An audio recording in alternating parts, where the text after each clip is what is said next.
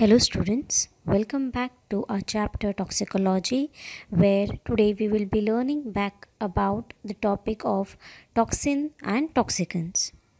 We have so far studied about phytotoxin, mycotoxin and zootoxins. In zootoxin, we have studied about cnidarian animals, that is jellyfish, comb jelly, physalia. Okay, these were few animals which we have studied about and their venoms. The next animal which we have studied is bee venom, about the stings that is being given by the honeybee as a defensive purpose, and how does it affects the predator animal, what are the symptoms of these venom. The next that now we are going to study is the scorpion venom. Scorpions are predatory arachnids of the order Scorpionus. They have 8 legs and are easily recognized by the pair of grasping pedipalps. I hope everyone can see these grasping pedipalps. And the narrow segmented tail, often carried in characteristic forward curve over the black ending with a venomous stinger. This is the point where it helps inducing the venom into the predator or prey animal. Scorpions spend the daylight hours under cover or in burrows. They emerge as night arises. Basically, these animals are ambush predators. They will hide up till the night and slowly and steadily, whenever they find any animal or food which is available for them, they will hunt those animals. And they capture them with their pincers, sting it and paralyze those animals and tear them apart with the help of their pedipalps and digest their body fluid. In this image you can see how the scorpion is stinging the spider, and slowly and steadily the spider is getting immobilized and will get paralyzed. Because they are carnivorous, the larger ones often feed on the smaller ones. The majority of species are opportunistic and consume a variety of prey, though some may be highly specialized. Hottentotta tamulus, the Indian red scorpion, is said to be the most lethal scorpion species in the world. All known scorpion species possesses venom and use it primarily to kill or paralyze the prey so that it can be eaten easily.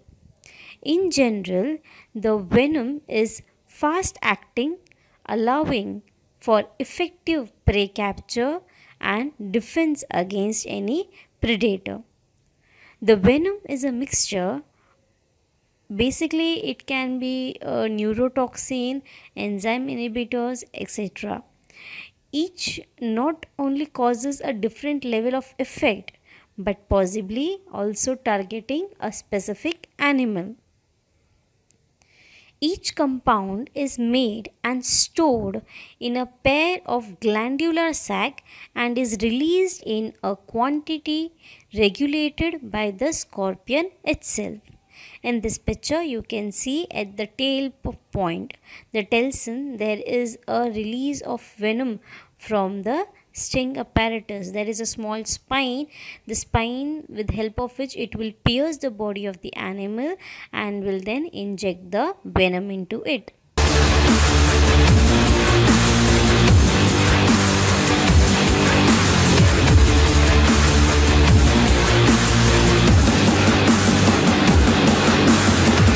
Our little friend decided to kill me softly with the slow and painful stabbing route, like the German in the final battle of Saving Private Ryan.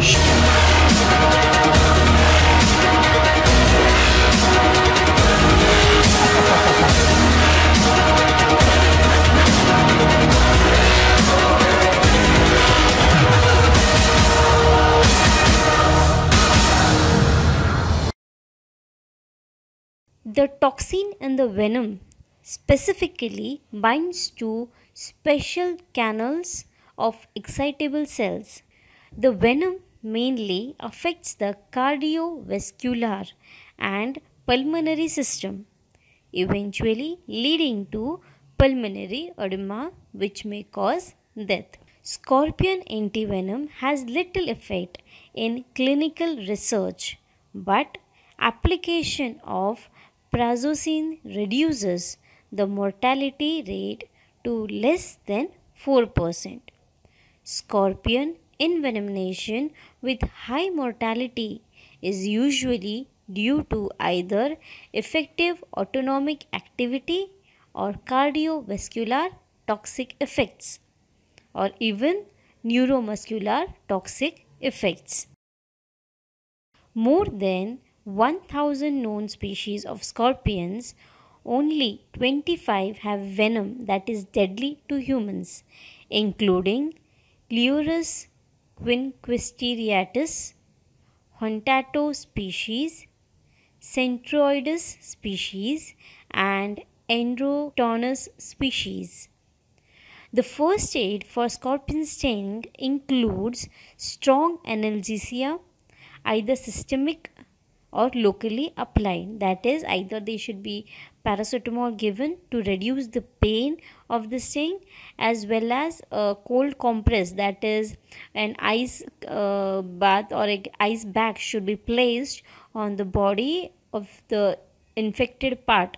Cases of very high blood pressure are treated with anxiety relieving medications and medications which lower the blood pressure by widening the diameter of blood vessel, which will help reduce the pain and the stress on the area of attack. Antivenom is the specific treatment for scorpion envenomation combined with supportive measures including vasodilators in patient with cardiovascular toxic effects and benzodiazepines when neuromuscular involvement occurs. After scorpion venom, now we will move towards the snake venom. Snakes are elongated, legless, carnivorous reptiles. Snakes are ectothermic, amniote vertebrates covered in overlapping scales. It is one of the distinguishing feature of the reptiles that their body has scale over it. They are cold-blooded and must regulate their body temperature externally.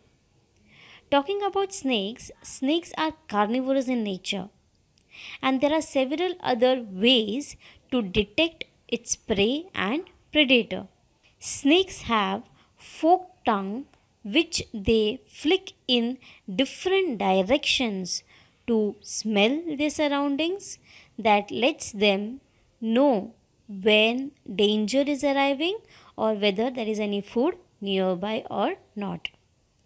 Other than that, it has an opening called pit holes in front of their eyes, sense the heat given off by warm-blooded prey, and bones in the lower jaw pick up vibration from rodents and other scurrying animals. They bear highly mobile jaw, enabling them to swallow prey much larger than their heads. So they can eat animal up to 3 times bigger than their head. In this image you can see how the quadrate bone helps open the jaw up to 150-degree angle. Here in this picture also you can see the snake mouth, how big and wide it has been opened. Once in the snake's mouth, the prey is held in place. The prey animal is held in place by teeth that face inwards and trapping it there and there itself. Most species are non-venomous, and those that have venom use it primarily to kill or subdue prey rather than for self-defense. Some possess venom potent enough to cause painful injury or death even to humans. Non-venomous snakes either swallow prey alive or kill them by constriction around their lungs or their respiratory system. Coral snakes' venom is deadly to humans. Cobras, vipers, and closely related species use venom to immobilize, injure, or kill their prey. The venom is modified saliva delivered through fangs. In this picture, you can see there is a huge venomous gland present here. Okay, now talking about venom glands, I have also told this in the previous lecture that like in human beings we have salivary glands, also many other animals have salivary glands, but in case of these snakes, especially the venomous snakes, the salivary glands are modified into venom glands. These venom glands are connected to the fangs by a means of duct, a tube-like structure, which will pass the venom produced in the glands to the fangs. These fangs help penetrating inside the tissue of the predator animal or the prey animal. After piercing, it will be able transfer the venom into those holes created by these fangs. These fangs are very well protected by protective sheath. Here in this picture you can see how the venom will be delivered from the venom gland by means of a duct to the position of the fangs. Here in this picture the scientists are trying to extract the venom, which is the process is called as milking.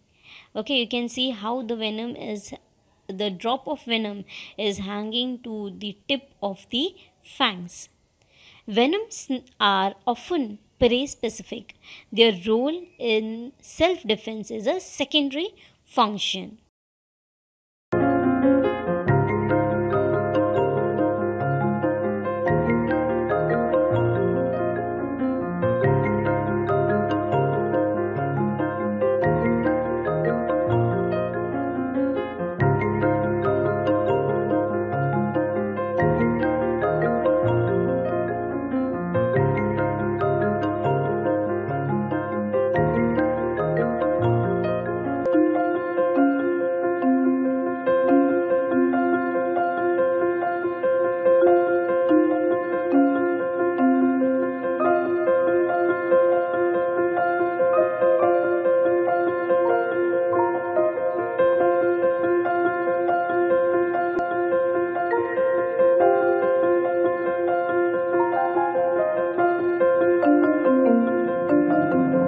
In this video, we have seen how the scientists are trying to extract the venom by compressing or giving pressure on the venom gland and extracting the venom to produce antivenoms and to know the chemical properties of these venoms. In this second video, we will be looking on how fast and how vigorous are these venomous snakes and how do they strike and kill their predators.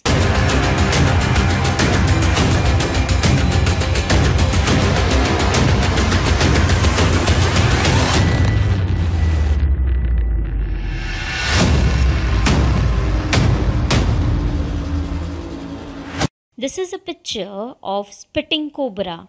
Now when we talk about cobras, these cobras normally bite the predator animal, or anyone who it is endangered from, but spitting cobra has a capacity of spraying the venom to a very long distance to any predator that is standing tall in front of it. Venomous snakes are classified in two taxonomic families: elapids and viperids. Elapids include king cobra, kraits, mambas, Australian copperheads, sea snakes and coral snakes. Viperids include vipers, rattlesnakes, copperheads, coppermouths and bush masters. In this picture you can see how rattlesnake is shaking its tail part and creating a noise as a sign or symbol of a warning its predator animal so that it should stay away from it. There is a third family containing the Opisthogyphus, rare fanged snake, as well as the majority of other snake species, which is called as colubrids, boomslangs, tree snakes, vine snakes, mangrove snakes, although not all colubrids are venomous. Venom, like all salivary secretion, is a predigestant that initiates the breakdown of food into soluble compounds, facilitating proper digestion. Snake venom are complex mixtures of proteins and peptides consisting of both enzymatic and non enzymatic compounds. Snake venoms also contain inorganic cations such as sodium, calcium, potassium, magnesium, and small amount of zinc, iron, cobalt, manganese, and nickel. The metals in snake venoms are like catalysts for metal based enzymatic reactions. Some snake venoms also contain carbohydrates such as glycoproteins, lipids, and biogenic amines such as histamine, serotonin, and neurotransmitters such as catecholamines and acetylcholine, in addition to positively charged metal ions. Almost all snake venom contains hyaluronidase, an enzyme that ensures rapid diffusion of venom into the host, or you can say the predator animal. Talking about actions of snake venom, it can be said that it ranges into a broader range in several areas.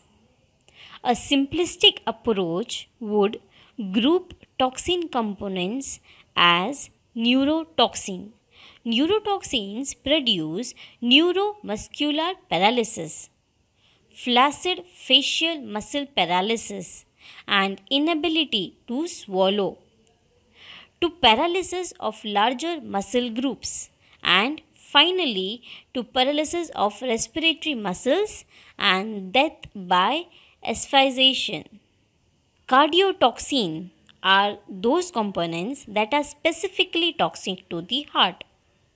They bind particularly at few sites of the muscle cells and cause depolarization. Now, what is depolarization?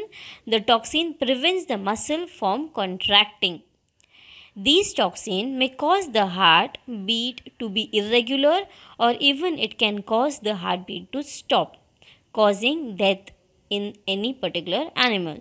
For example of such toxin is cobra snakes. The next is hemotoxin. Hemotoxins cause hemolysis, the destruction of RBC, or it induces the blood clotting. So either it will kill all the red blood cells or it will lead to clotting of the blood. For example of these kind of hemotoxic animals, these are vipers and also few species of cobra. But what are we talking about these coagulants? Coagulants may have initial procoagulant action that uses up clotting factor leading to bleeding. So when these toxicants enter the body of the animal, these toxicants will start the blood to clot. Now when you have been wounded up and the blood starts flowing, oozing out of your body, उसके थोड़े time बाद वहाँ पे blood flow बंद हो जाता है. Okay, so there is a clotting in that area and that is required so that you don't ooze out or you don't bleed too much. But if such kind of clotting happens inside the system when there is no wound available or there is no external wound present, so these small clots will start blocking your veins and arteries and simply not allowing the blood flow to happen properly. In addition, some venom components may damage the endolithial linings of blood vessel. सो अंदर के जो vessels होते हैं, vessels के endothelial lining, जो inner lining होते हैं, वो उसको डैमेज करते हैं, due to which all these blood vessels will rupture and it will lead to what is called as haemorrhage. Talking about the next toxin, that is myotoxin. It can directly impact the muscle contraction, leading to paralysis or the breakdown of skeletal muscle. Typical signs include massive swelling, pain, discoloration, blistering, bruising, and wound weeping. Finally, the last one is nephrotoxin. Nephrotoxin cause direct damage to kidney structures, leading to bleeding, damage to several parts of nephrons, tissue, oxygen deprivation, as well as it can also cause renal failure. When we talk about snakes, snakes do not ordinarily prey on humans unless they are startled or injured. Most snakes prefer to avoid contact and will not attack humans. Non-fatal bites are also being recorded even though they avoid coming in contact with humans. And these non-fatal bites from venomous snake may result in the need of amputation of limb or any part. Particular जिस part में भी उस snack ने bite किया रहेगा, sometimes if the venom is very strong and it has been a very long been inserted into the body of the animal, maybe that part or that organ of the organism has to be removed. The treatment for a snake bite is as variable as the bite itself. The most common and effective method is through antivenom. Some antivenom is species specific, which we call as monovalent, while some are made for use with multi-species in mind, which are called as polyvalent. That's all for today. Hope you enjoyed learning.